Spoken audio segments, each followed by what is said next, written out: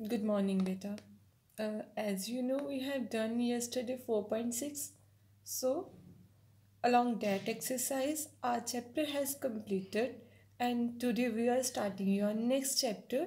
That is a chapter number 5, and name is here Operation on Rational Number.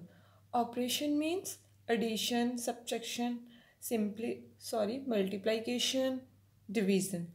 Like these four operations we will learn how can apply on the rational number. Firstly, here you can look at here first example. Add 3 by 5 and 13/5. Both are rational, in PQ form it means these are rational. How can we add? If we have a denominator is same, then directly add. If add statement, then directly add the numerator. देखो अगर तो हमारे पास denominator same आ रहे हैं तो हमने क्या करते हैं, ऐड की दी हो तो हम डायरेक्टली जो भी न्यूमिनेटर्स हैं उनको ऐड कर देते हैं. ये देखो next step. Now 3 + 13/5 is equal to 16/5. One thing is more. Now, if we have a different denominator, you can see it here. First example, there is add 5/12 and 3/8. Both have a denominator is different. So we will use it here LCM. Same like as a fraction we have done is there addition. Similarly is here. Difference is minor is here. You can see that difference. Look at here. Example number 4. 8/-15 plus 4/-3. Just इतना सा different है कि अगर तो आपके पास rational number ऐसी form में दिया हो कि उसके डिनोमिनेटर में नेगेटिव साइन हो तो फर्स्ट में आपने क्या करना है, उस साइन को न्यूमिनेटर में शिफ्ट करके then again same procedure like as fraction LCM लेंगे, देन वही एलसीएम प्रोसीजर आगे सारा यूज़ करेंगे. Got it? Okay, all right.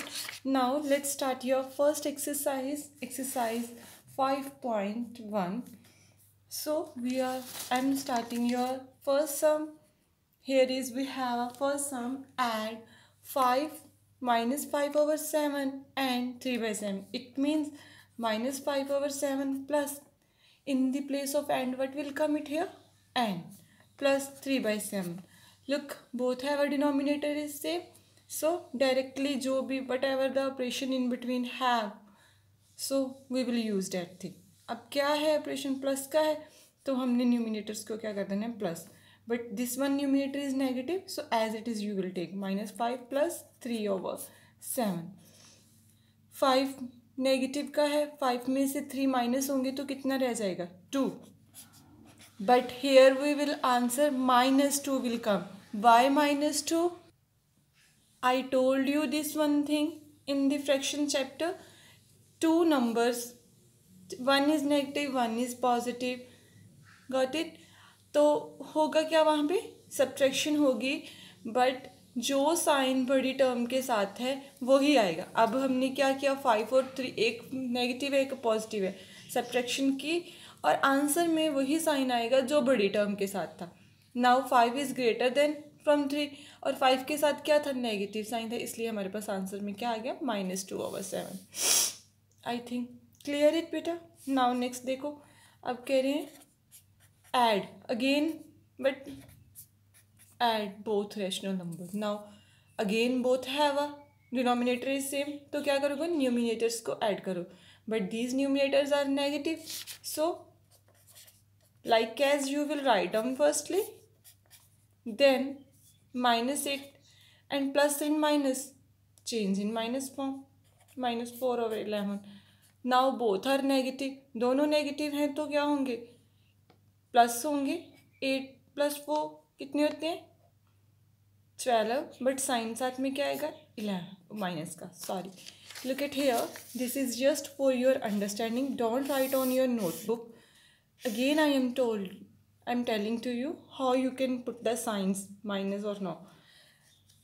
अगर तो दोनों ही प्लस के हैं लाइक इज दिस, ठीक है, क्योंकि इस साइड कभी भी साइन नहीं लिखते प्लस का, वो तभी लिखते हैं जब माइनस का हो, तभी हम फर्स्ट टर्म के साथ.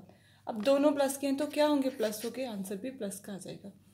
अगर दोनों माइनस के हैं तो भी क्या होगा, तो भी प्लस होंगे, बट साइन साथ में क्या आएगा, माइनस का। सपोज कर लो आपके पास एक प्लस का है एक माइनस का है। नाउ -2 ये माइनस का है ये प्लस का है, तो क्या होगी, यहाँ पे सब्ट्रैक्शन होगी। सब्ट्रैक्ट करने के बाद आंसर क्या आएगा, 1। और यहाँ पे साइन वही आएगा जो बड़ी टर्म के साथ था। अब बड़ी टर्म के साथ क्या था, 2 के साथ नहीं, तो आंसर में भी क्या -1 आएगा। और one thing is more, like is this, same, no difference. It means 1 ऐसा कुछ लिखा हो, इट मीन्स ये जो साइन है ये सेकेंड टर्म के साथ है, अब भी क्या होगा, माइनस ही होगा। ठीक है, तो बड़ी, इसका मतलब ये साइन इसके साथ है तो बड़ी क्या है, बड़ा क्या है, 2 है, तो सब्ट्रैक्शन के बाद फिर से माइनस आ जाएगा क्योंकि ये -2 के साथ है। ठीक है, और अगर ऐसा कुछ हो तो भी आंसर 1 आएगा, बट कौन सा 1 आएगा, पॉजिटिव 1 आएगा। वाई, क्योंकि अब ये जो साइन है 1 के साथ है। ठीक है, इट मीन्स 2 क्या है, पॉजिटिव है, तो सब्ट्रैक्ट करने के बाद आंसर तो 1 आ गया बट पॉजिटिव 1 आया। क्यों, क्योंकि 2 जो है, बड़ा जो है वो पॉजिटिव है। Is this clear? Okay, now look at here, we have a second sum. First two part I have done. Next two you can do. So now we are on the second sum. First sum is here, 3/4 and -3/5. Add the following rational number. Again is their statement. According to statement, what we will do? Add करेंगे. But here both denominator different है, तो through LCM करेंगे. LCM of 4 and 5 क्या आ जाएगा, 20. ठीक है, same procedure, similarly take a line and take in denominator 20. How can you bring it here 20, इस वाली 4 को 5 के साथ करोगे। अगर नीचे 20 लाने के लिए 4 को 5 के साथ करोगे, इट मीन्स 3 को भी क्या होगा, 5 के साथ, प्लस -3. अब यहाँ पे 5, अब यहाँ पे कैसे 20 आएगा, 5 × 4 या 20 होता है, तो अगर ये 4 के साथ होगा तो ऊपर भी क्या होगा, 4 के साथ मल्टीप्लाई होगा. नाउ 3 5 का क्या होता है, 15 प्लस, एंड 3 4 या 12. 12 जो है माइनस का आएगा क्योंकि एक जो है हमारे पास नेगेटिव नंबर है, 20. नेक्स्ट, ये आपको पता है, अब प्लस और माइनस साइन जब मैं ये ओपन करूँगी तो प्लस और माइनस साइन किस में चेंज हो जाएंगे, माइनस में, और हमारे पास आंसर क्या आ जाएगा. अब देखो 15 बड़ा है, ठीक है, और 12 छोटा है. इट मीन ये जो साइन है वो किसके साथ है, ऐसा लिखा हो तो क्या होता है कि this one sine is with second term. Okay, it means ये माइनस किसके साथ है, 12 के साथ, और 15 में से 12 गए तो कितना आ जाएगा, 3. और 3 किसका आएगा, पॉजिटिव का आएगा, क्योंकि 15 तो पॉजिटिव है, माइनस साइन तो 12 के साथ है, और छोटे के साथ जो साइन होता है सब्ट्रैक्शन के बाद वो नहीं आता.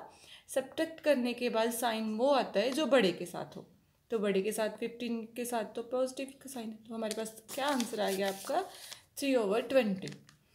अब लाइक इज दिस, यही डिफरेंस है सिर्फ और सिर्फ जब भी ऐसा रैशनल नंबर हो, फर्स्टली डिनोमिनेटर के साइन को न्यूमिनेटर में शिफ्ट करो, और फिर आपने क्या है, जो भी what ever statement is given, plus और प्लस, ऐड और add you will do, subtraction and then subtraction you will perform. Now again different है तो एलसीएम वाला प्रोसीजर.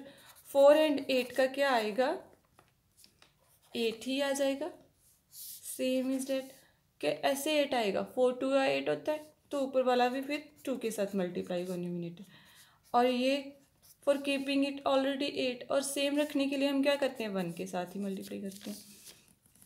यहाँ पे क्या आ जाएगा, -62 आफ्टर मल्टीप्लीकेशन, प्लस, एंड यहाँ पे आ जाएगा -5, और इसमें क्या आ जाएगा, 8. अब -62 प्लस एंड माइनस, -5 और 8. अब दोनों माइनस के हैं, मैंने बताया था, अब both have a negative number, then both will add but sign with their negative. 62 and 5 क्या आ जाएगा 67 प्लस हो गए और साथ में साइन क्या आएगा minus -67/8. I hope beta is it clear to you? So if it is clear, then next third and fourth similar with simplify means whatever the sign is there, plus का sign है तो आपने plus करनी है. You can do similarly with first two parts. अगर denominator different होंगे तो जैसे मैंने अभी सेकंड में करवाया like is you have to solve. Now अगर anywhere like is this -3 not a rational number, so how can you change the rational number? Taking in denominator 1. Okay, got it? But only one difference is here. Fourth sum similarly you will add.